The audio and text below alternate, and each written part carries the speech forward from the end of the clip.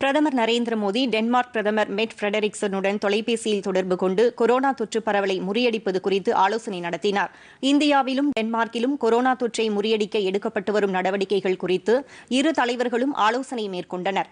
தொற்று பரவல் எண்ணிக்கையை அதிகரிக்காமல் ஊரடங்கு தளர்வை வெற்றிகரமாக நிறைவேற்ற இருக்கும் டென்மார்க் அரசின் நடவடிக்கைகளை பிரதமர் நரேந்திர மோடி அப்போது பாராட்டினார். தொற்று தடுப்பு மற்றும் கையாளும் நடவடிக்கைகளை இரு நாடுகளின் நிபுணர்கள் பரஸ்பரம் பகிர்ந்து கொள்வதற்கு இரு தலைவர்களும் சம்மதம் தெரிவித்தனர்.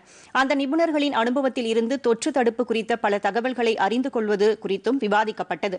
இந்தியா டென்மார்க் இருதரப்பு உறவுகளை மேலும் வலுப்படுத்துவது குறித்தும் தொற்றுக்கு பிந்தைய நிலையை இணைந்து எதிர்கொள்வது தொடர்பான வழிமுறைகள் குறித்தும் அப்போது இரு தலைவர்களும் ஆலோசனை நடத்தினர்.